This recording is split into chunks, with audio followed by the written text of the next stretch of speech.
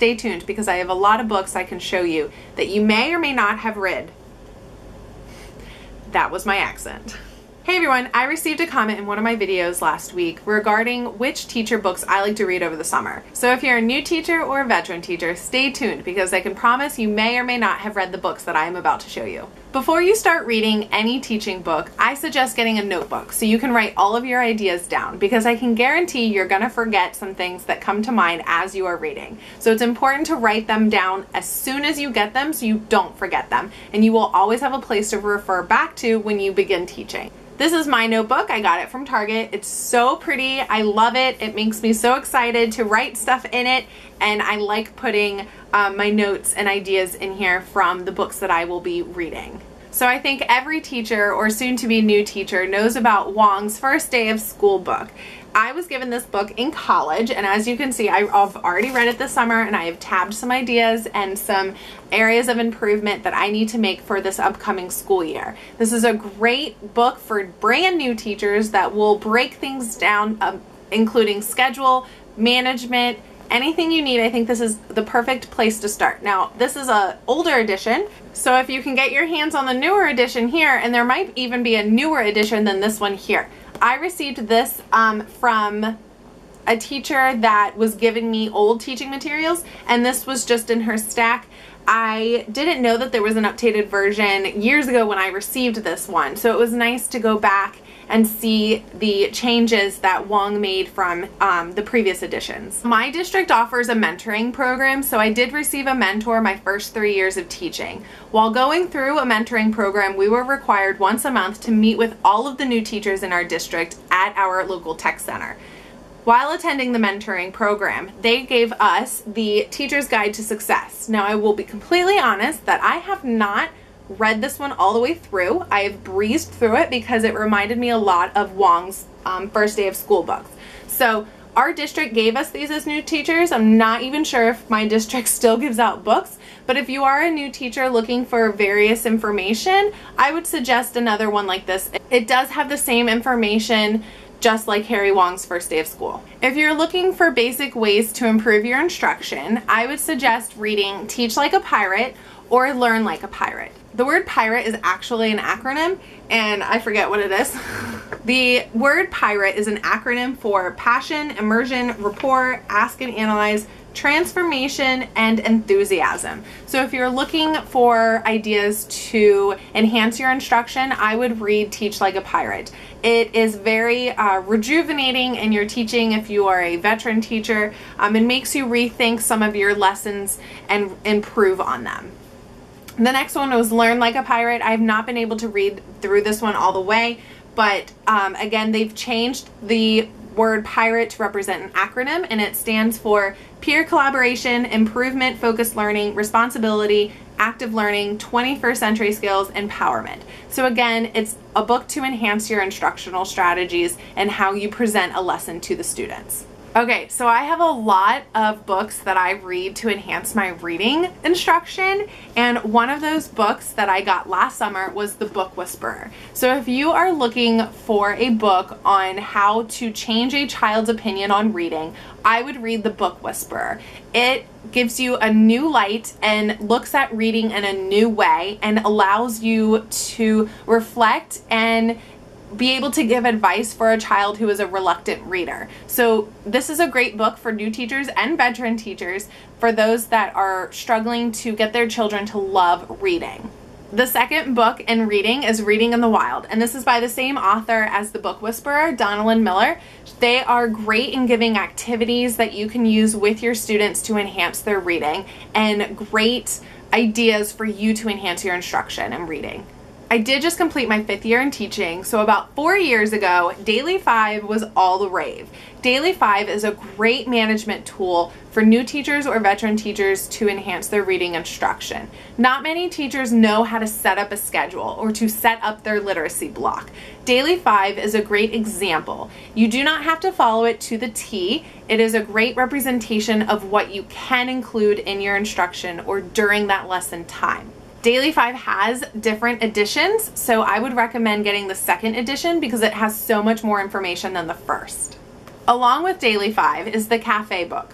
I will be honest and tell you that I have not been able to use Cafe in my own classroom because I teach 5th and I just didn't see that it was reasonable at the time. However, in the primary grade levels, it's a great way to make sure that you are including comprehension, accuracy, fluency, and I think the E, oh yeah, expanding vocabulary. I always know that it's for vocabulary, but I always forget what the E represents. So you can use it in any grade level.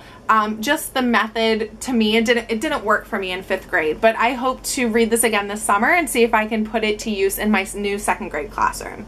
So about 3 summers ago, teachers on Instagram were raving about Debbie Diller's literacy stations. So I have literacy workstations, Making Centers Work book, and I've breezed through this one as well. It gives you more ideas on what you can use at a station, how you can run a station, before, during, and after a station.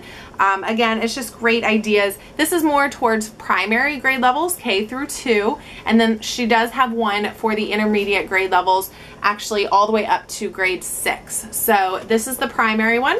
I'll show it.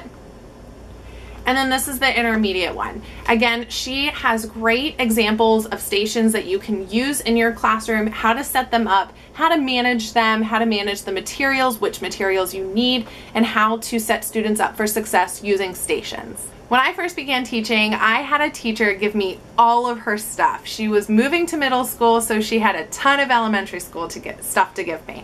And with that stuff, I would find things here and there that I'd like to keep, and then I would just move it on to the next teacher, or I would pitch it or donate it or whatever. One of those books that I kept was the 4-block literacy model. And this model just flows for any reading program. It includes shared or guided reading, self-selected reading, writing, and working with words. And so those are the 4 blocks. This is so old, but after reading this like 5 years ago and then using the reading programs that we're using now and reading the new teacher instructional method books that I read now, it all stems back to this literacy block. So if you can get your hands on this, it is pretty old, but it's very similar to the other books that I showed you, the other reading programs that you've probably heard of that require you to include certain aspects in your literacy block. They all stem from like the same type. They may just look a little bit differently. Going back to Debbie Diller, she not only has literacy workstations, but math workstations. And this book I definitely have to read this summer because it pertains to 2nd grade, which is my new grade level. I couldn't really use this as much in 5th grade or higher, and that's because the stations are tailored more towards the primary grades, and as you can see, it's K through 2. But for lower level learners, that's why I purchased it, and it may have some good ideas for your intermediate grade levels. Last summer, number talks were all the rave, so I picked up Making Number Talks Matter. I got through about the first chapter and definitely saw that I needed to keep reading. I just got way too busy over the year and wasn't able to finish this book, but it's definitely on my summer reading list. It goes through how to present certain numbers or certain problems to a child and the ways that they can access the problem. We go over the ways that they can access and analyze and evaluate, and it gets students really thinking about what they're thinking about. So a lot of metacognition, and it's just a great book for teachers and I think parents to understand the Common Core curriculum, how there's more than one way to access a problem. So this summer, all the teacher rave is about these reading and writing strategy books by Jennifer, I think it's Ceravello? I'm not sure. And I have not been able to read these thoroughly, nor do I think I ever will. But let me tell you, I will be using this not to a T, but I will be using this next year. So there are anchor charts and lesson plans for every strategy and skill that you can think of that you will need to teach your child for writing and reading. I am so excited to be using these next year. It's just laid out so nicely and organized so well that it doesn't overwhelm you. So if you are a new teacher or reoccurring teacher, I would recommend getting these or asking to put these in your classroom media center for access, because I can't tell, I mean, look, like it has the skill up top here, and then it'll go through your objectives and it'll tell you the purpose for it, how to implement the lesson, and then it even gives you an anchor chart. So I'm so excited to use this during small groups and part of mini lessons during my whole group. Back to Debbie Diller again. She has Making the Most Out of Small Groups, Differentiating Your Instruction. Now this is a great resource for those of you that are struggling with differentiation. Differentiation is so important because no matter the grade level, you need to give your students access to problems, and the only way to do so is differentiating the work. Now that does not mean making it easier. You keep the rigor the same. You just have to provide them different access. And this book really helps you with that.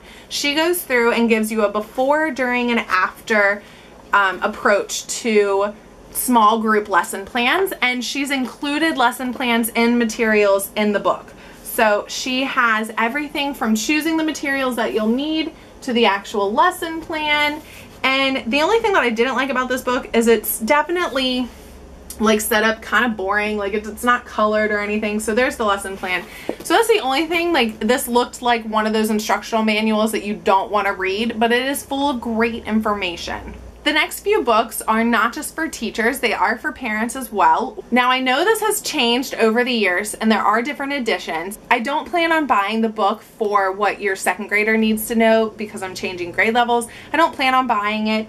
But if you're a parent, this is a great resource for what your child is expected to know by the end of 5th grade. It just gives you basic information, but it's good. It's a nice car read, or like having discussions with your child at the dinner table, like what they know about, I don't know, the different lakes. Like some of our children don't know the states and capitals, and it's sad. It's so sad. And I know I really looked at the viewfinder with that one because I'm very passionate about some information that students just need to know. Along with what your 5th grader needs to know, my school gets Books Are Fun, which is a program where a person comes in from a company and puts out different resources and materials on our in our lunchroom, and we're allowed to purchase them. Within Books Are Fun, it's not just books either, it's like all sorts of stuff. But I got Help Your Kids with Language Arts, and I got Help Your Kids with Math. My mom actually got these for me, and I haven't been able to read them all the way through, but as I've browsed through them, they are full of great information, and I love the layout of them, but they just give you like basic information about like capital letters, like when do you need to capitalize a letter, when do you need to use a hyphen, when do you need to use a comma, when do you need to use an interjection, like what is an interjection, how do you add, how do you multiply, what is an obtuse angle, what is a scalene triangle, like so different topics like that. Not really skills and strategies, but more these focus more on content. This next book is focusing more on being a mentor teacher. So this year I decided to let my principal know that I would be happy to take on a mentee. So I will be a mentor to a brand new teacher. And I plan on giving my mentee this book. It's 101 Answers for New Teachers and Their Mentors. And this helped me tremendously when I was a first-year teacher. It just has basic questions that you will probably ask throughout the year and given answers within the text. So if you're thinking of being a mentor, here you go. And it gives you a lot of instructional ideas and behavior management ideas as well. Okay, so the next few books have to deal with behavior management. And I don't live by these books by any means. I have my own behavior management plan in my classroom, but these have given me some ideas and some changes to my thinking. So a lot of, I think, people who are not in the education field or have not been teaching in a classroom have a hard time understanding why children behave the way that they do. There are ways to manage the classroom. So a great book that I would recommend to a lot of teachers is Understanding Poverty. This was a great eye-opener for teachers that work in low-income areas or just want to understand the child's mind when coming from poverty. I think a lot of teachers don't understand what is poverty or what can stem from poverty. So if you're interested in understanding a child's mind in the classroom more when they come from poverty, I recommend this book wholeheartedly. This book I got for free. I actually won it during a PD session that I was attending, but it's really good. Shouting won't grow dendrites. Okay, so this just basically summed up that shouting is not the answer. We have so many teachers that will shout at their students in the classroom, and it will not work, period. Shouting does not work. So this was a great book for teachers that don't understand that yelling at a child is not going to get them to do what you want them to do.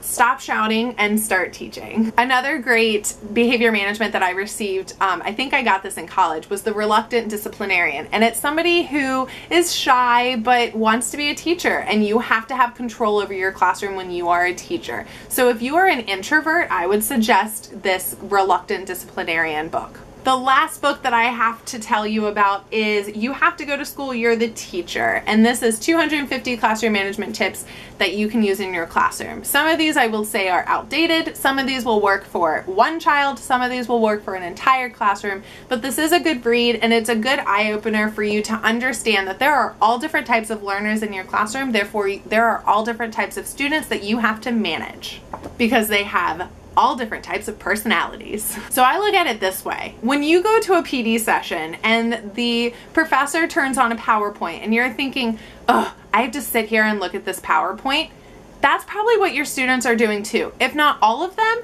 maybe one or two of them. So you have to update your instruction daily. You have to get them engaged. You can do all sorts of things. If part of your lesson requires a PowerPoint, do it. But make sure you may have some music and dance involved or something. Do what you would want to have in your classroom. If you don't want to go in and just sit and watch a PowerPoint, don't make your classroom instruction that way either. So I hope you were able to find a text that you will read this summer. Let me know if you choose to read one this summer in the comment section below. I'd love to hear your thoughts and opinions on it, and maybe we can start some dialogue. So if you like this video and you want to see more book suggestions, give this video a thumbs up down below. If you'd like to just see me and my life as a teacher, subscribe to this channel and you will be getting some more videos soon. Bye guys.